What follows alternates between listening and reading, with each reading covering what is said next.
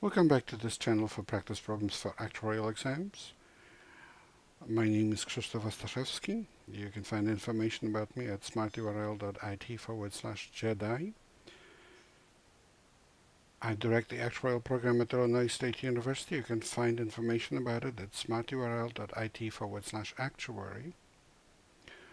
And if you'd like to make a tax-deductible donation to support our students, please go to smarturl.it/help-ISU-actuary. Here's the problem for today. Eric deposits X into a savings account at time 0, which pays interest at a nominal rate of I, compounded semi-annually. Mike deposits 2X into a different savings account at time 0, which pays simple interest at an annual rate of I. Eric and Mike earn the same amount of interest during the last 6 months of the 8th year. Calculate I.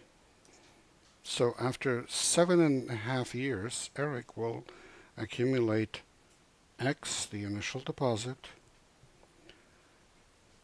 times 1 plus I over 2 to the power 2 times 7.5, because it's a nominal annual rate compounded per every half a year. So that's why I divided by 2, and then to the power 2 times the number of years, which is 7.5. So it's X times 1 plus I over 2 to the 15th. And then, in the last half a year of the 8th year, this amount, accumulated amount, will be multiplied by I over 2 if you're calculating the interest on it. So the I over 2, the effective rate over the next 6 months, times that amount. Mike's interest in the last 6 months of the 8th year is 2x times I over 2, because that's what he gets every half a year, because he's getting simple interest. By equating the two interest amounts, we get x times 1 plus I over 2 to the 15th times I over 2 equals 2x times I over 2.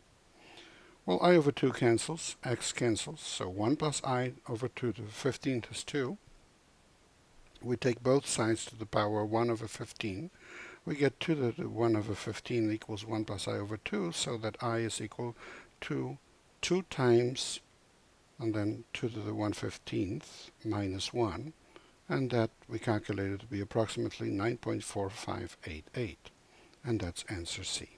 Please remember this is copyrighted material, and problems from Society of Actuaries or Casualty Actuarial Society do belong to them. I used with permission. The solutions are mine. Good luck with your studying, and good luck on the test.